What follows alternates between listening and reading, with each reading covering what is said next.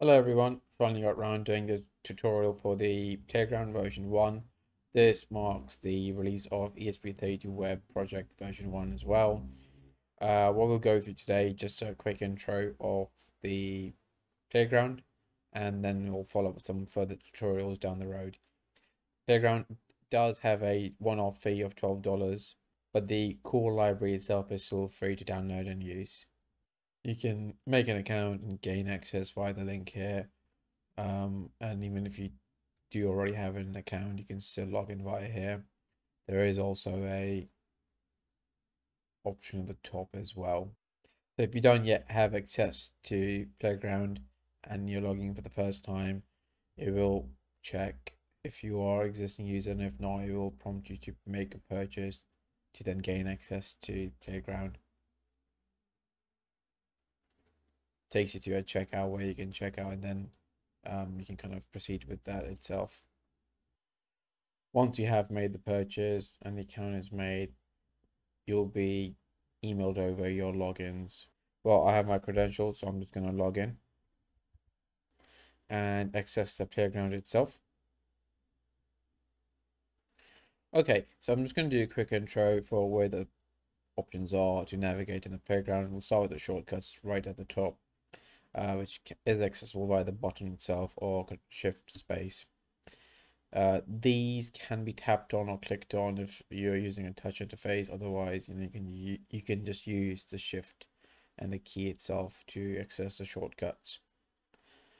Top left section here, theme colors. This is essentially responsible for editing all the colors of all the modules and the sections within the application itself. So let's say we want to change the color of the Wi-Fi scan button. We can change its body.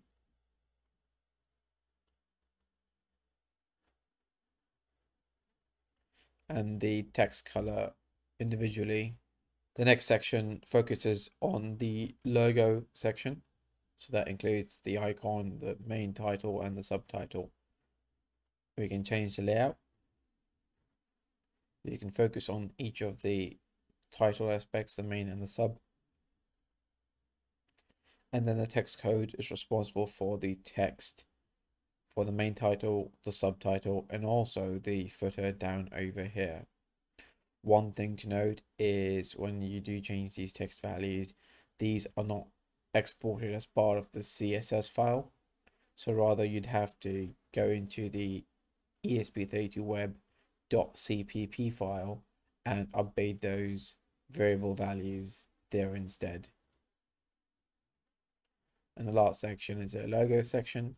You can drag and drop your logo on top of here, or just click and select the logo from your browser instead. File size, I mean, look, ESP32 is going to have to upload all the files across. The bigger the logo, the longer the website will take to load. So although you could load a logo of any size, obviously it will take just that much longer. The custom CSS section, not quite yet done. I'm not going to put a timeline on it because I'm not sure when I'm going to get the chance to finish this section off, but it's in the works. And then once you're happy with your final design, you can generate the CSS file. I'll show you where that file should go in a second. On this side, we've got dark mode, light mode, so you can design individually and differently for both the dark mode and the light mode. And all those settings are generated as a singular CSS file. This is a selector module, and what this essentially does is, rather than trying to figure out which settings located over where on the left hand side, you can rather just click on whichever module you want to edit, and it will open up that editable module instead. Sometimes there's two modules responsible for editing a section, so you'll see 2 out of 2 or 1 out of 2, which means there's 2 sections you can adjust this section, this setting with.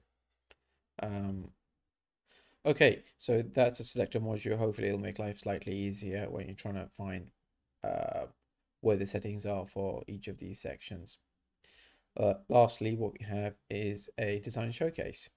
And what this is essentially for me to periodically update with a new design, which you guys can just click on and make it your own by changing the text values and perhaps the logo section as well.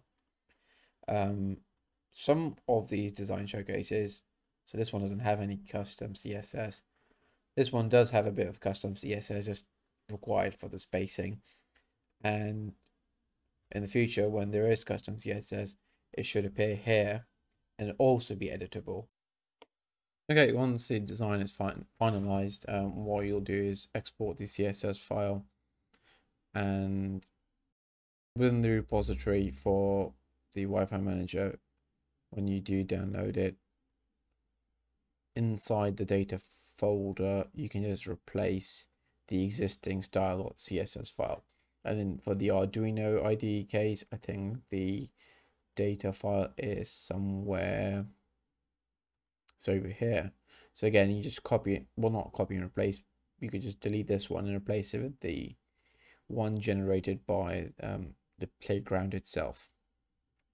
If you guys got any questions, do let me know either via YouTube comments or just send me an email at support@ESP32Web.com. So yeah, that's all for the playground. Hopefully it's something you guys enjoy using. Makes life a bit easier when it comes to design. And yeah, I really hope you do like it. It's taking me a little bit of time to design and then develop. So yeah, I'm really hoping you guys like what's been done here. And this is just version 1, so there is a lot more planned. And ESP32 Web is supposed to be more than just a Wi-Fi manager. I'll talk more about this in a separate video. Have a good day. Take care. Bye.